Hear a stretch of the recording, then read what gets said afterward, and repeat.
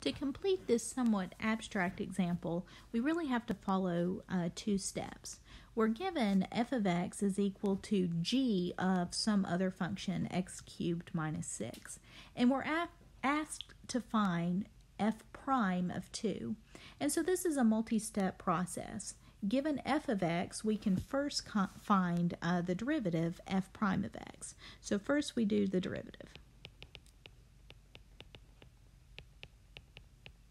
That's with no 2's plugged in anywhere. So we first need to find the derivative of f, so f prime of x.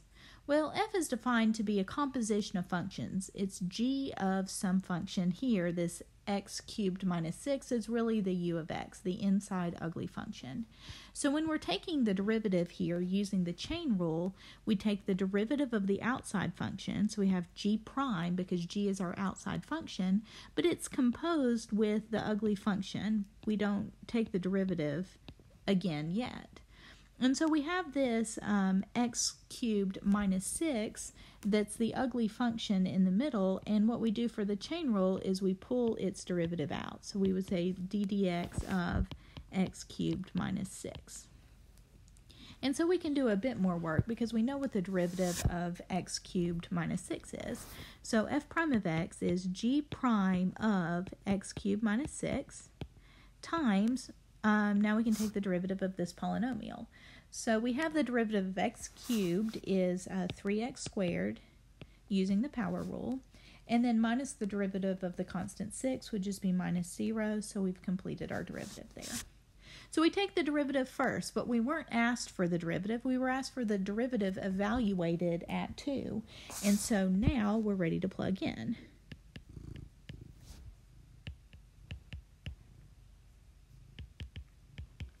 So when we plug in, we have f prime of 2. We're plugging in 2 everywhere we see an x.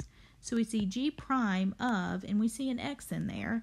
So we will replace the x with 2. So we've got 2 cubed minus 6.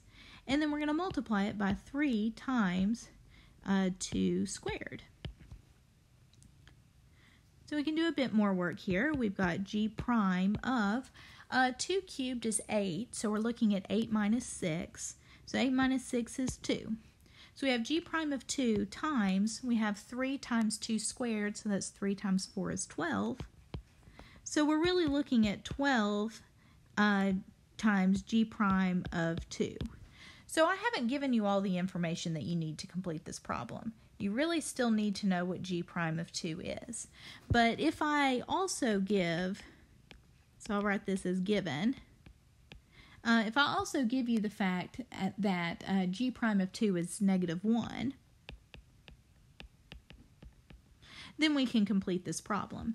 Because given that g prime of 2 is negative 1, this would just be 12 times negative 1, which would be negative 12 to give us our final answer there.